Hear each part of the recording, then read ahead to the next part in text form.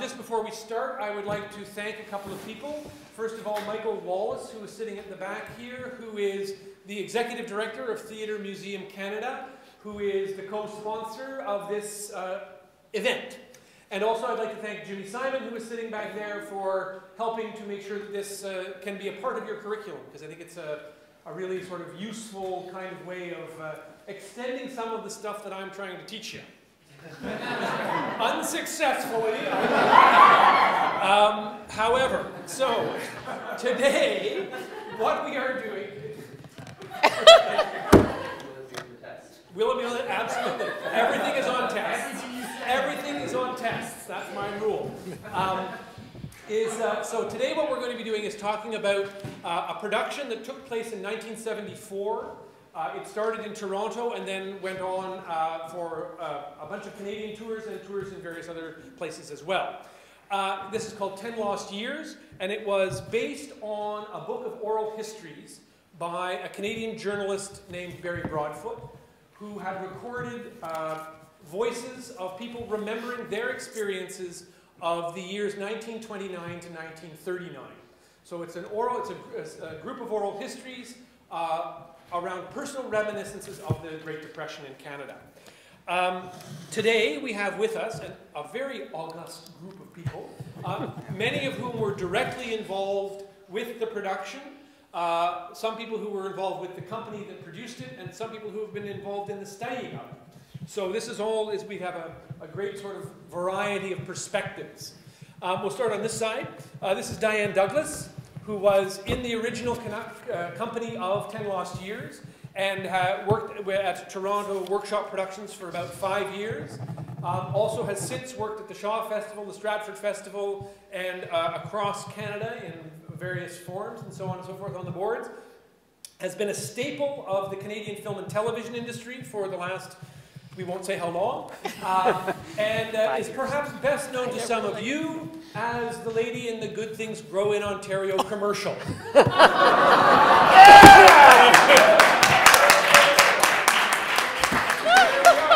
you can see where Jordan Brown training leads you. Next to her, we have Alec Cooper, who was the lighting. In the original program, I love this, it just says lighting. It doesn't say designer. It doesn't say that he was the guy who actually did all the thing and put it together, this beautiful idea that people will, I'm sure, will mention. But he was the lighting person on the original production. And worked with Toronto Workshop Productions for a number of years, 3 years. He has also been the production coordinator at Barry's Griffin Theatre. And since he is about to enter his 35th season as the head electrician, not as the head electrician, but 35th season as an electrician, now the head electrician at the Stratford Festival. And as he put it to me, he has probably seen more performances on the Stratford Festival stage than any person alive or dead. That deserves a medal. That's for you. That's for you. Next to him is Alan Filewod, who is a professor of Canadian theatre and theatre in general at the University of Guelph. He researches and writes on the history of activist political theatre in particular. He's been a drama critic for CBC Radio, editor of the Canadian Theatre Review, written several books on political theatre and Canadian theatre history, including Collective Encounters, Documentary Theatre in English Canada, which is probably the first, and then one hates to say only, and therefore standard scholarly treatments of Canadian theatre and the collective movement of the 1970s. Next to him is Maja Ardal, who is, she spent several years at Toronto Workshop Productions undergoing training with George Luscombe, which she will talk about, in an idea called the efforts, which is what George called the way that he trained, and text analysis, performing in a number of shows, including, which was a wonderful solo performance by Maja, in Dario Fo and Franca Rame's female parts, Mr. Bones, The Working Man, Mr. Pickwick, and Fanshin. She is also a past artistic director of Young People's Theatre.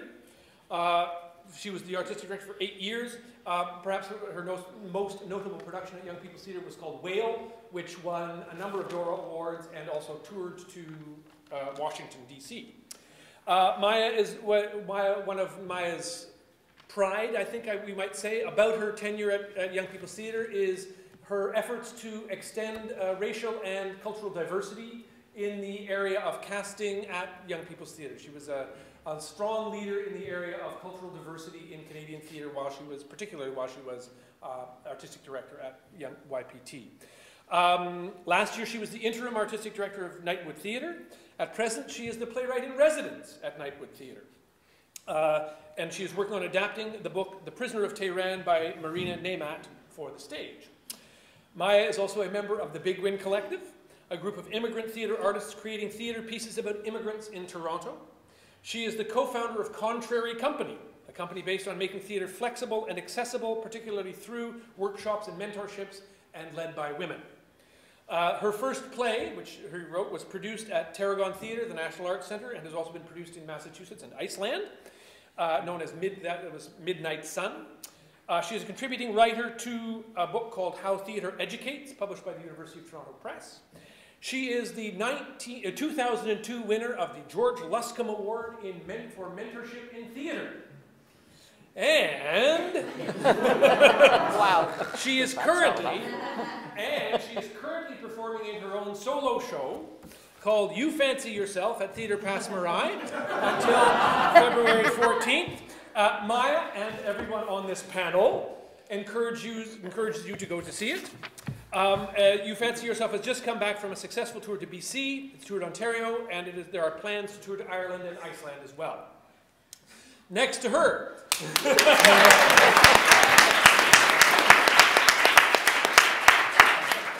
Next to her we have Peter Millard, who trained with George Luscombe starting in 1972 and was involved with various productions in Toronto with Toronto Workshop Productions over the next 13 years, including the first production of 10 Lost Years. I should mention that Maja actually was not in the first production of 10 Lost Years. She was, I think, were you busy with other TWP shows at the time? Or on? No, I think I was moved on to directing. Moved on to directing. There you have it, eh? But did you come back after that? There was a little jump to do female parts. Right. Yeah. Right. Anyhow, okay. So he acted in the original production of 10 Lost Years as well as in the national tours. And he is about to start his 23rd consecutive season at the Shaw Festival. No. Look at that, eh? That's shocking. That's shocking. It's pretty old, huh? That is.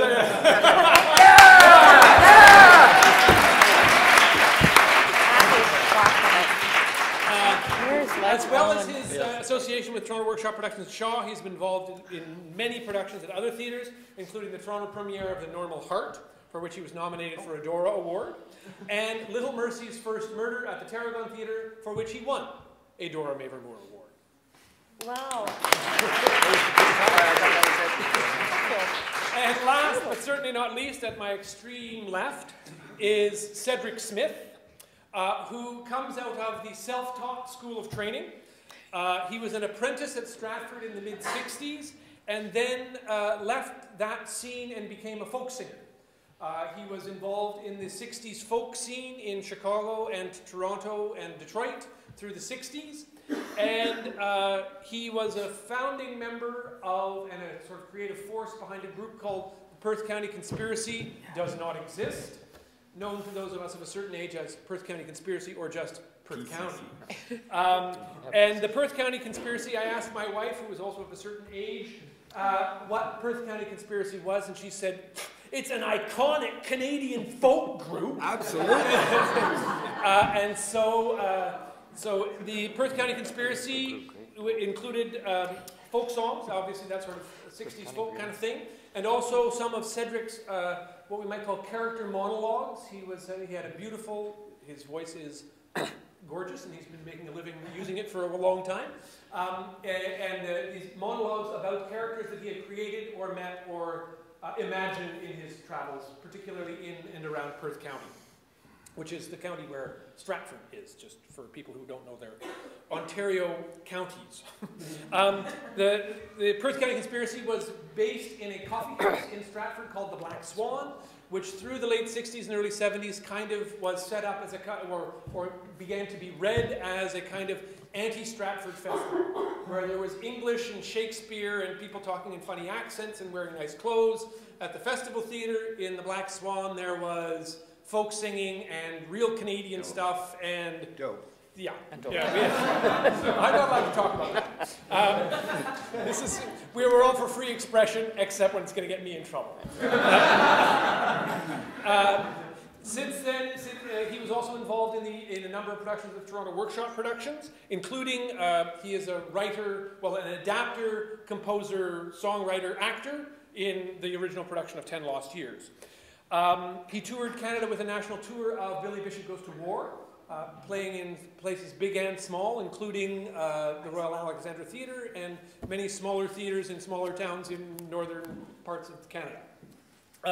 He then moved on to sort of becoming a stalwart of the Canadian television scene. Yes. He was a series lead on The Campbells and The Road to Avonlea, well known for that. And then more recently, he's moved on to voiceover work, again putting his larynx to work, as he told me on the phone one time, doing a lot of voiceover work, most notably narrations on the History Channel, and also, for those of you of another certain age, Professor X on the X-Men.